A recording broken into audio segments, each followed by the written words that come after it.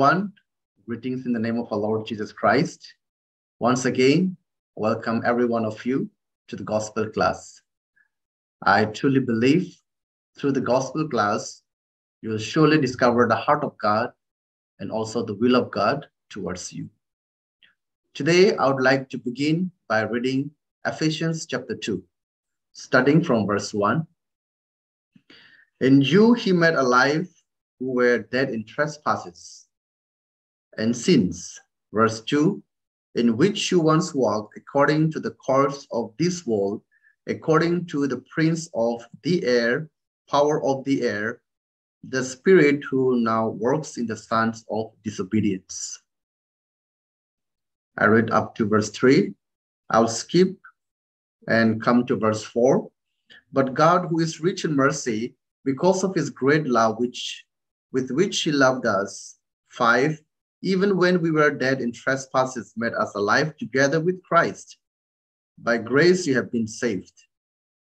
Skip to verse 8. For by grace you have been saved through faith, and that not of yourselves. It is the gift of God. Verse 9, not of works, lest anyone should boast. In Genesis chapter 3, we can see how Adam and Eve, they were deceived by Satan. In Genesis chapter 2, let's read the scripture. God has forbidden Adam to eat the fruit of the knowledge of good and evil.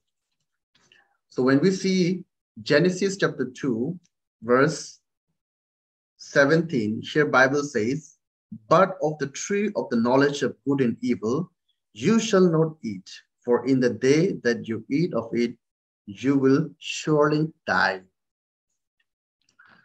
So God clearly spoke to Adam that he should not eat of the fruit of the knowledge of good and evil. The day you eat, you will surely die. That was the word of God, and that was the heart of God. But not only there was God, but in the Eden garden, there was also Satan. So Satan came and he started to whisper and he started to speak to Eve. And Bible says, what did Satan whisper, or what did Satan speak to Eve? It's in Genesis chapter 3, verse 3. But of the fruit of the tree which is in the midst of the garden, God has said, you shall not eat it, nor you shall touch it, lest you die. Then the serpent said to the woman, you will not surely die, for God knows that in the day you eat of it, your eyes will be opened, and you will be like God, knowing good and evil. So there were two hearts, and also we can say there were two voices. The heart of God, or in other words, the voice of God says, you shall not eat it. The day you eat, you'll surely die. But Satan, in the form of serpent, came and spoke to Eve. If you eat, you will be like God. Your eyes will be open and you will know what is good and what is evil. So now, what did Satan do? Satan, he started to put mistrust in the heart of Eve towards the word of God, which says you will surely die. But Satan says, lest you die, your eyes will be open and you will know what is good and what is evil. So ultimately, what Eve chose the voice of Satan, the heart of Satan, and she forsook the word of God. In other words, if you see this glass of water, you can say this water is the heart of God in the heart of Eve. So there was the heart of God. Also, we can say there was the word of God. But what Satan did, Satan started to put the mistrust in the heart of Eve towards the word of God and the heart of God. So everyone, why God created a heart of human being? Bible says God has created us in his own image. Am I right? Yes. So this is not talking about the flesh, but this is talking about the heart and the spirit. So God, he made us with his own image, right? So in this heart, God has made to contain the word of God and the heart of God. So when can human being truly experience true happiness? When in this heart we contain the heart of God and the word of God, then human being can experience true joy, happiness, and rest in God. But what Satan did, Satan, he started to put mistrust in the heart of Eve. In other words, here in this cup, you can see this is the heart of Satan. So in this Satan, what he did, in the heart of Eve, he put this heart, right? And now we can see Eve, she forsook this heart of God, the word of God, which says you shall surely die. And now if she accepted the voice of Satan and the heart of Satan. Now, in the heart of Eve, after Eve accepted the voice of Satan, who is there? Now we can see that is the heart of Satan, which is contained in the heart of Eve. And this heart of Satan started to lead Eve.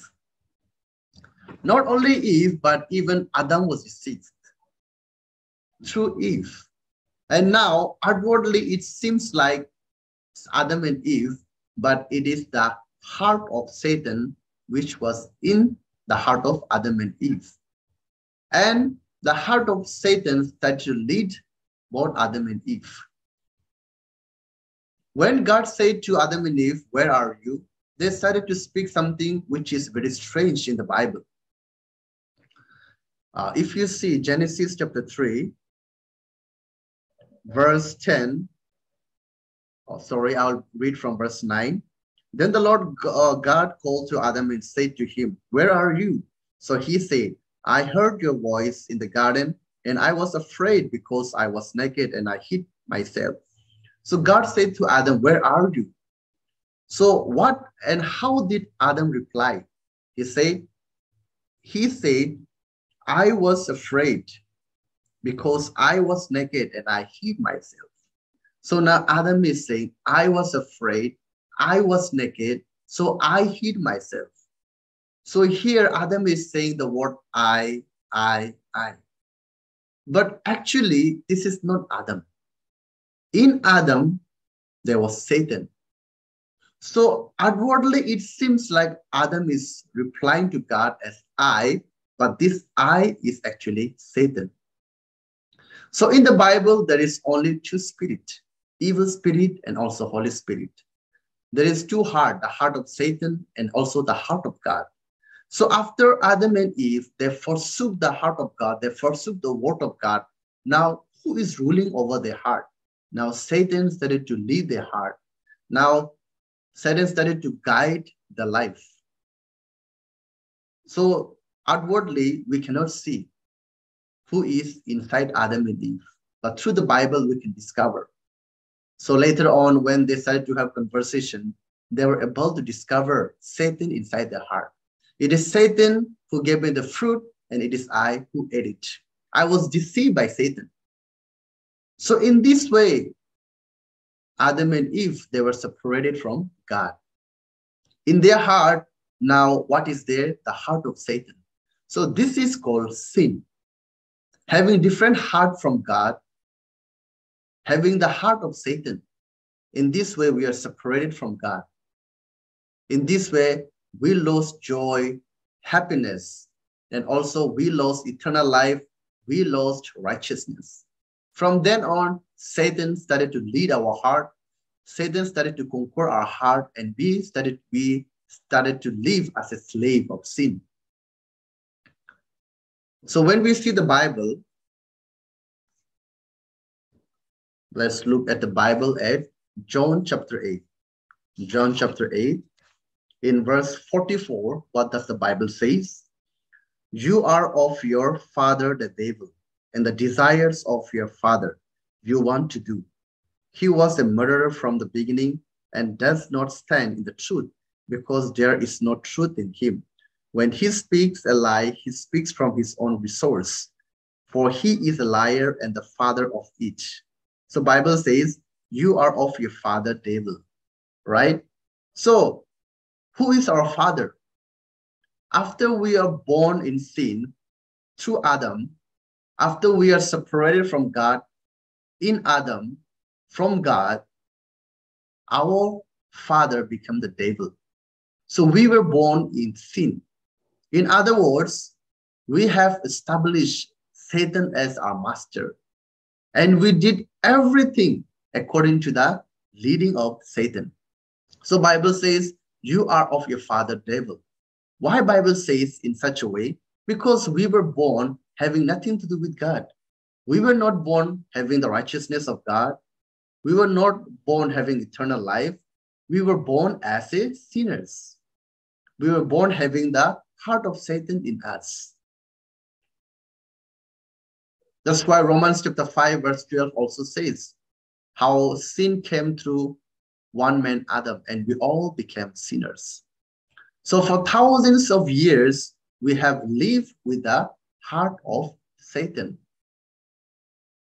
In Isaiah chapter 59 verse 1 and 2, when we read, here we can say, Isaiah chapter 59 verse 1 and 2. Behold, the Lord's hand is not shortened that it cannot save, nor his ear heavy that it cannot hear. But your iniquities have separated you from your God, and your sins have hidden his face from you so that he will not hear. So Bible says, God's hand is not shortened. In other words, God has an almighty hand. From any problem, any difficulties, from any situation, he can save us. He can save us also from condemnation, from sin, from judgment. Also, Bible says, nor his ear heavy that it cannot hear. That means wherever we pray, God is ready to listen to our prayer. But Bible says, even though God wants to help us, even though God wants to hear us, he cannot hear us, neither he can help us. So what's the reason? Is it because God has no strength? God has no power? God's ear is deaf? No. Bible tells exactly in verse 2. But your iniquities have separated you from your God. Your iniquities means your sins have separated you from your God, and your sins have hidden his face from you so that he will not hear. So having sin in us, having the heart of Satan in us, whatever we do, God doesn't accept. Even Bible says God does not hear the prayer of sinners. Though we pray superficially, though we pray outwardly, in our heart we have the heart of Satan. We were born with the heart of Satan. So Bible says he does not hear people who have the heart of Satan, who are born in sin. So what separates us from God is the sin, the different heart, which we were born in Adam, that heart which we received in Adam. That's the reason we need to receive the forgiveness of sin. That's the reason we need to be born again, from sinner to righteous. We need to receive the forgiveness of sin, and we need to be righteous and holy and perfect before God. So when we see the Bible exactly explains about how we were separated from God in Adam, how we were born having sin in Adam. So when we see Ephesians chapter 2, the word that we read, here it says, verse 1, and you he made alive who were dead in trespasses and sin. So Bible says we were dead in trespasses and sin. Yes. When did we die? Spiritually. We died in Adam. We lost all the righteousness. We lost eternal life. We lost happiness. Also, we lost all the blessings from God, wisdom and power and everything else. From then on, Satan started to conquer and lead our heart. So even though we want to live happily, even though we want to be break free from those chains, even though we want to be free from all those deception of Satan, by our power, by our ability, we cannot. So in this way, we were led by Satan for thousands and thousands of years. When we see the book of Romans chapter 7, Romans chapter 7, here Bible says, verse 19, for the good that I will to do, I do not do, but the evil I will not to do, that I practice. Verse 20, now if I do what I will not to do, it is no longer I who do it, but sin that dwells in me. So since human beings are born with the heart of Satan and sin in them, this sin is making people to commit more sin and also more crime. So Paul says here, what I will to do that I don't do, but what I hate that I practice.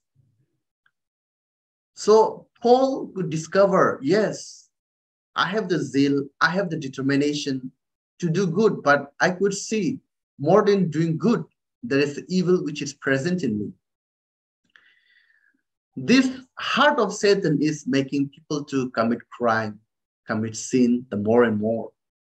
So Bible says, it is no longer I who does it, it is sin. In John chapter 8, the woman who was caught in the act of adultery, she has the heart to commit adultery. She was dragged by this evil spirit. So in this way, when our heart is connected with Satan, even though we want or we don't want, regardless of our determination, regardless of our effort, we cannot help but to commit sin. Why? Since we are born in domain of sin, we are born under sin. So Bible says there is no one who seeks God. There is no one who understands God. So we were born as the enemy of God. We are born as a sinner who has nothing to do with God. In Romans chapter 3, we can find, Bible says, there is none righteous, no, not one. We're all born as a sinner. Also in Romans chapter 3, verse 23, Bible says, for all have sinned and fall short of the glory of God.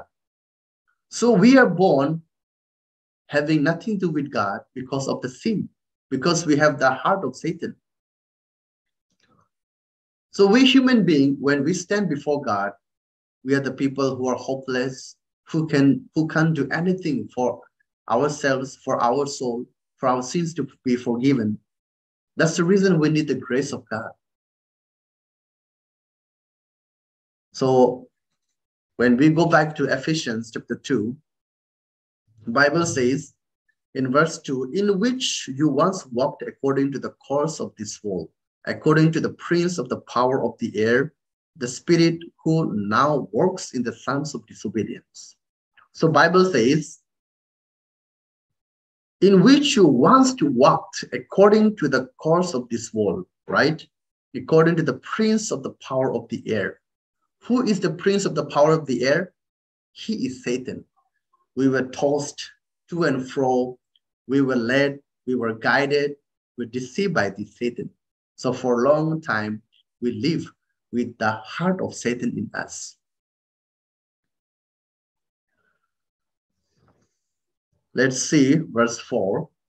But God, who is rich in mercy, because of his great love, with which he loved us, even when we were dead in trespasses, made us alive together with Christ. By grace you have been saved. So Bible says, yes, we were such a people who were born without the righteousness of God. We were born having sin in us, having the heart of Satan, having nothing to do with God. But in the heart of God, there was a great love and mercy towards all the human beings. When God saw the human being, he felt compassion. He felt pity on us. Why? Because we are the people who were dying because of sin. We were under the domain of Satan. We were ruled and conquered, and we were the slave of Satan. So God, seeing that, he had compassion on us. He felt pity on us. So he has the heart to give us grace. He has to love us. Like the Good Samaritan who helped the man, who saved the man who were beaten by the thieves. If there was no Good Samaritan, the man who fell among the thieves, he has to die. But this Good Samaritan, when he saw, he felt compassion. And then he went to the man who fell among the thieves. He poured oil, wine, he bandaged his wound, and he gave 2 denarii to the innkeeper and said, please take care of him. In such a way, the Good Samaritan saved this man who fell among the thieves. So here, the Good Samaritan is Jesus Christ. The man who fell among the thieves represents you and me who are dying in sin. Am I right? So Jesus has to save us. Jesus has to pour upon his grace towards us. Jesus needs to have compassion on us. Otherwise, we are the people who can't do anything for our sin. We deserve to die. We deserve to be cursed. We deserve to end our entire life in the eternal destruction that is hell. So when God saw us, he felt compassion on us. He had pity on us. Why? Because God created us. God doesn't want us to spend our entire life in the hellfire. He wants to save us. So Bible says, but God who is rich in mercy, right? So God who is rich in mercy because of his great love. So Bible says great love. It's not ordinary love. It's not a humanistic love. There is a great love which he loved us, right? It's not that we loved God. God loved us. It's not that we chose God. God chose us, right? That's what these verses meant. Even when we were dead in trespasses, made us alive together with Christ. Yes, even though we were dead in sin and trespasses, but God, he made us alive together with Jesus Christ, right? And Bible says, by grace you have been saved. Yes, even though we were born in sin, we were the enemy of God. We deserve to be judged, condemned, forsaken. But since God has a great love towards us through Jesus Christ, by killing Jesus Christ on the cross, and by shedding his innocent blood and holy blood, and by paying the wages of sin, God, he saved us. Amen. And this is the good news. This is the gospel. There is nothing that we human beings have done for us to be saved. It is 100% purely through love and through grace and by faith. Amen. Yes, without the grace and love of God, we can't do anything for our salvation. We can't do anything for our sins to be washed and forgiven. So God is demonstrating the love that he had towards a human being through Jesus Christ on the cross. So when we see verse 8, Bible says, for by grace you have been saved through faith, and that not of yourself. It is the gift of God. By grace you have been saved, right? So God saved us through Jesus Christ. By his grace. Grace means what? We haven't done anything. God, he prepared Jesus Christ for us. He loved us. He had compassion for us, right? So that love he demonstrated through Jesus Christ. So Jesus Christ, he has done everything for us to be righteous, holy, perfect, for us to enter the holy kingdom of God, and for us to attain and achieve the eternal life. So Bible says, by grace you have been saved. Saved from what? Saved from sin. Saved from judgment. Saved from condemnation. Saved from hellfire. Amen. So this is 100% purely by grace. And verse 9 says, not of works, lest anyone should boast. Not of works. right? So we didn't achieve the righteousness. We didn't achieve that eternal life through our works or effort. It's 100% grace of God. Amen. So what God wants to demonstrate, what God wants to tell us, he wants to tell us in this way, through Jesus Christ, your sin has been washed.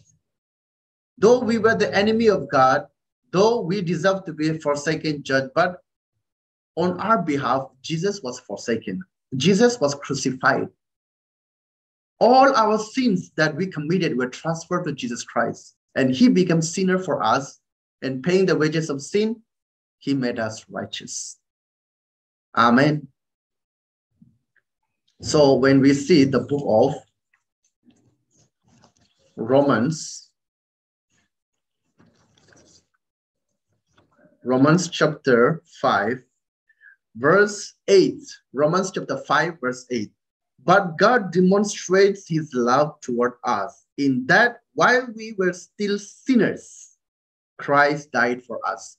Bible says while we are still sinners, while we are dying in sin, at that right moment, right situation, the right circumstances, God saved us through Jesus Christ.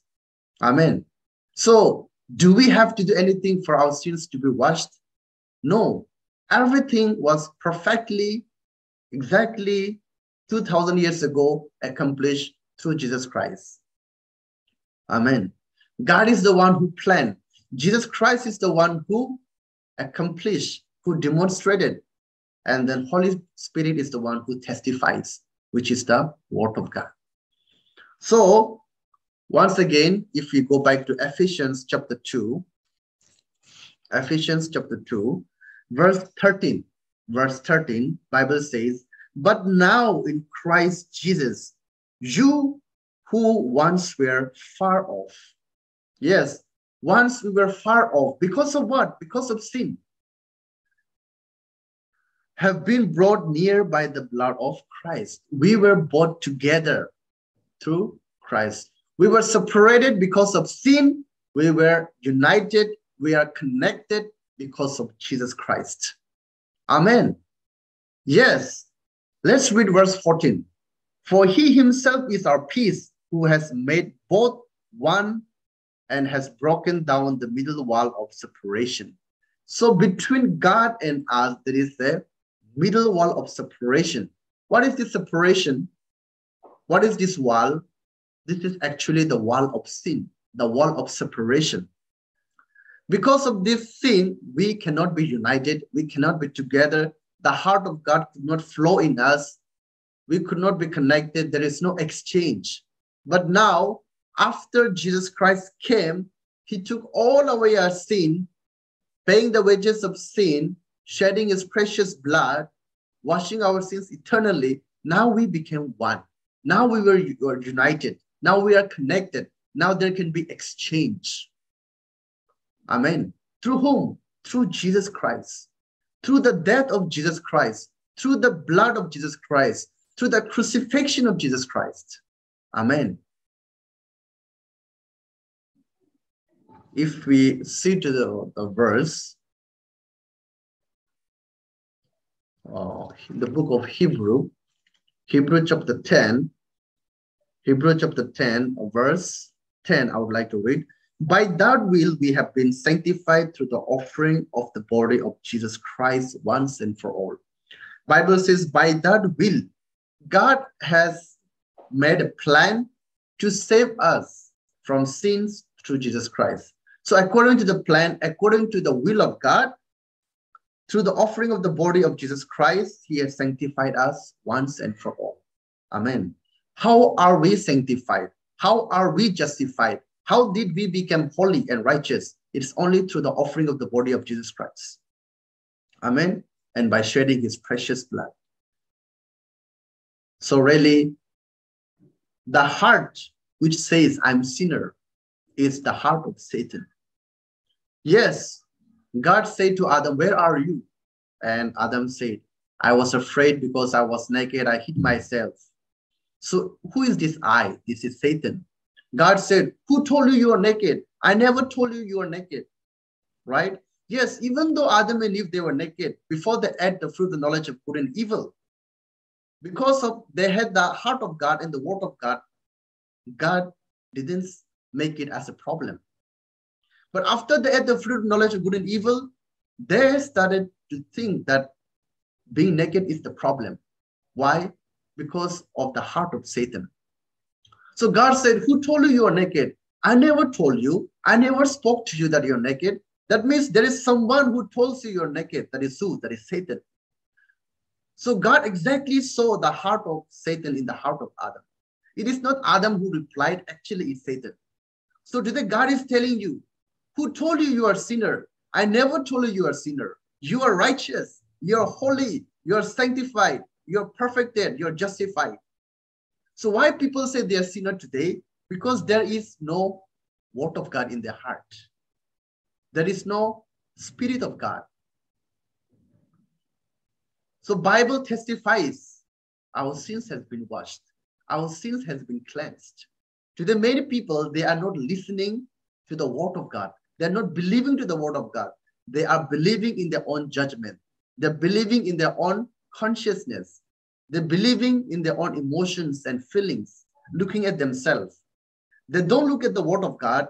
They don't look at the Bible. They're looking at themselves. They're looking at the flesh and saying, I'm sinner because I commit sin. But Jesus said, no, I have justified you. I have sanctified you through the blood of Jesus Christ. You don't call yourself as a sinner. Adam, you don't call yourself as a naked. That is the voice of Satan. So we were united through the blood of Jesus Christ. So today, if you hear the word of God, accept this truth inside your heart and confess you are not a sinner. We are righteous and we are holy. We have been perfected. Am I right? So Bible says, Galatians chapter 2, verse 20, I've been crucified with Christ. It is no longer I, but Christ lives in me, right? Now, who is in me? Before in me, there was the heart of Satan, my thoughts, my emotions, my feelings, right? This is the heart of Satan. So we confess we are sinner, right? But now we accepted the word of God, right? Now we have the word of God. Now we have the Holy Spirit after believing in the gospel. So now it is no longer I. Now it is Christ who lives in me, right? Now I am justified. Now I have been sanctified. Now I have the righteousness of God. Am I right? Through faith in Jesus Christ. Now it is no longer I. Now I'm no longer a sinner. I'm righteous, right? So this is before I believed in Jesus Christ. Before I believed in the word of God, I was a sinner. But after believing in the word of Jesus Christ, in the word of God, I'm no longer a sinner. I'm a new creation. I am righteous and holy and perfect, holy child of God. Amen. So there should be exact distinction before believing and after believing. So before we believed, we are sinners. That's true, even Bible says. But after we believe, after we accept the word of God inside our heart, we are no more sinners. We have been made righteous and holy. Amen. So I believe through this gospel class, once again, you could discover the heart of God. And I believe there is true joy and peace when you accept this word. Thank you everyone for joining. See you next time.